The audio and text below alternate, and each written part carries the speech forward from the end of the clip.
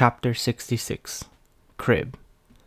Leia gazed at the man in the photo, lost in thought. After receiving the request for help, we set off 2 days later to gather relevant information, she said. Madame Poalis's full name is Poalis de Roquefort, isn't it? She paused for a moment before continuing.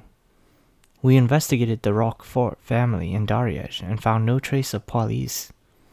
In Intis, a woman could choose to keep her maiden name after getting married. If there was a de in her name, it meant that she was once a noble. The Intis meaning of de was from, and the surname behind it was the fiefdom of the time. None?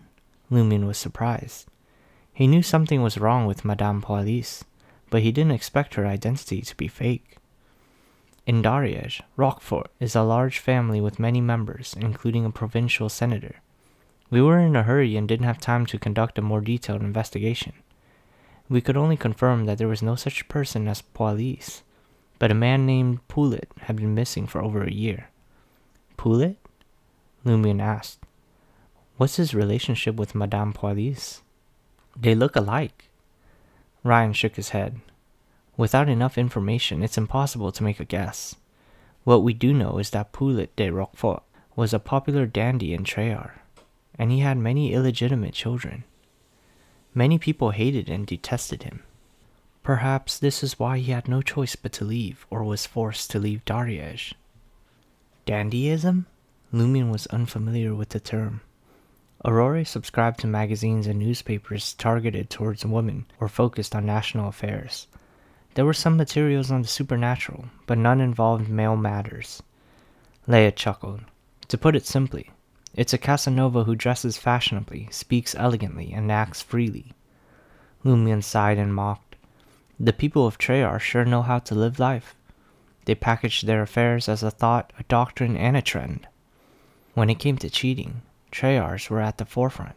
The Padre, in front of the Treyarchs, he was still a child.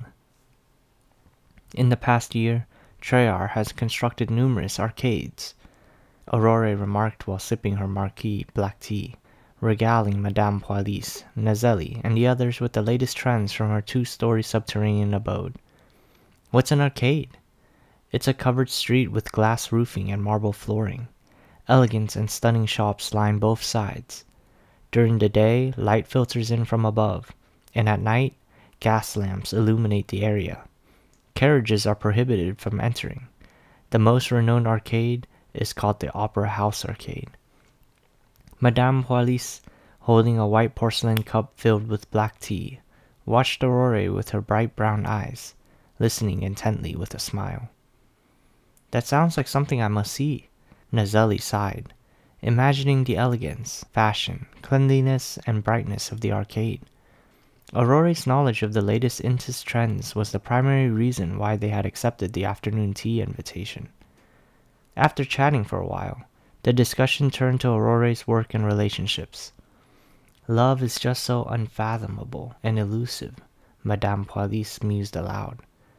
So this is why you fall in love with so many men at the same time? Aurore couldn't help but inwardly criticize. Madame Poalis gazed at her with a faint smile and sighed. Sometimes I get so angry because of his mistakes. I wish I could kill him and send him to his death, but when he's actually facing death, I can't help but save him and refuse to tell him. Perhaps this is love. In the master's bedroom of the administrator's residence, Madame Poalis may have once fallen in love with Poulet, a believer of dandyism, and engaged in a forbidden relationship, resulting in her disavowal by her family. She then had to marry someone and use her family's connections to secure the administrative position in Cordoue for him.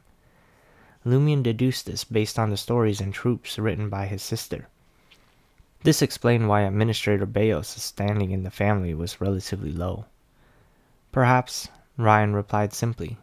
Keep searching, but don't attempt to open the safe or anything that may trigger an alarm.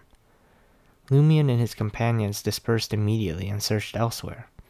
Despite the hunter's ability to observe subtle traces, Lumion still found nothing. The same was true for Leia and the others. They had no choice but to move to the study and search patiently. As time passed, the 4 of them arrived at the end of the corridor, where a closed room stood opposite an open solarium. Beside it was a staircase leading to one of the towers. Ryan, who had finished searching the solarium, turned to Leia.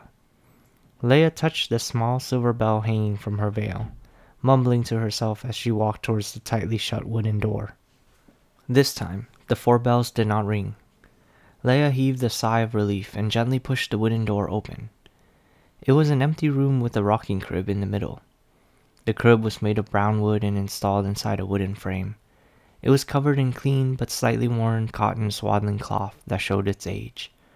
The crib was empty. This was the nursery where Madame Poilis's 2 children had once slept. Apart from the bed, there were no toys in the room. Scattered on the ground were wheat, barley, rice, rye, and other plants, making it look rather strange. Furthermore, these plants were well preserved, as if they had only been brought in a few days ago. Valentine's body glowed as he entered the room and circled around. Soon, he returned to the door and shook his head at Ryan and Leia. There's no evil aura. All right. Leia looked at Lumion. Shall we head to the tower next? Lumion had always been curious about the castle's 2 towers. He never expected to have a chance to visit them today. Valentine left the strange nursery. Ryan grabbed the handle and planned to close the wooden door and restore it to its original state. At this moment, Lumion's gaze drifted inside. The brown wooden crib swayed gently, yet the tightly shut windows of the room and the solarium opposite, with their floor-to-ceiling panes, allowed no breeze to enter the corridor. What? Lumion's pupils dilated. Leia noticed his distress and turned to look. The crib continued to sway, as though an invisible baby lay within its swaddling cloths. Leia raised her hand to her glabella, as if trying to ease her tired eyes. She readied herself to activate her spirit vision and see what lay inside the crib. Suddenly, the 4 small silver bells on her veil and boots jingled, as if they were about to burst. Ryan's face froze as he yelled, "Get out of here!" With that, he dashed into the solarium, crashing through the floor-to-ceiling windows in an attempt to create a path of escape from the castle. Bang! A loud thud echoed throughout the room as Ryan hit the windows, yet there was no sound of glass shattering. The transparent faces of young children appeared on the row of windows, some of them mere infants with pale, inexplicably terrifying faces. As Ryan bumped into them, they opened their mouths in unison and let out a haunting wail. Their cries echoed throughout the 3rd floor of the castle, casting an eerie gloom over the entire area. The walls and glass were adorned with the translucent faces of children, some wailing while others stared blankly at Lumion, Leia, Valentine, and Ryan. Lumion shuddered with fear as he felt their cold gazes upon him. Suddenly, Valentine's body was engulfed in a dark golden light, which quickly spread to envelop Lumion, Leia, and himself. A warm sensation spread throughout Lumion's body, dispelling his fear and filling him with courage. He drew his iron-black axe with newfound confidence. Meanwhile, Ryan seemed to grow taller and more imposing. Dawn-like rays of light surrounded him, coalescing into a silver-white full-body armor and a massive broadsword of light. With a mighty swing, Ryan cleaved at the floor-to-ceiling windows, dispersing the pale white faces of the children into smoke as they screamed. But the glass didn't break, and more faces appeared, their shrill cries tormenting Lumion and his companions. Who dares to trespass the castle? A woman's voice boomed, echoing through the halls. Almost immediately, Lumion spotted a figure on the other side of the corridor, standing on the 2nd floor. She was a middle-aged woman with brown hair and eyes. She was rather good-looking without any wrinkles. She was the midwife who had helped Louis Lund's delivery.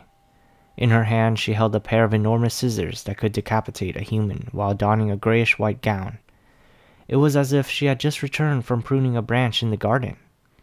She glared at Lumion and his companions and spoke in a deep, threatening voice. "You deserve to die." In the subterranean 2-story abode, Madame Poilis jolted suddenly, and her countenance altered. She delicately placed the porcelain teacup on the table and smiled at Aurore. "My apologies. I've just recollected an urgent matter that requires my immediate attention at home." "Huh?" Aurore was shocked. Poilis rose from her seat, her expression filled with regret. "I had intended to stay and discuss your work and its beautiful and poignant portrayal of love." Aurora responded quickly. Please, you're more than welcome. I cannot, unfortunately. Madame Poilus shook her head. It concerns my children.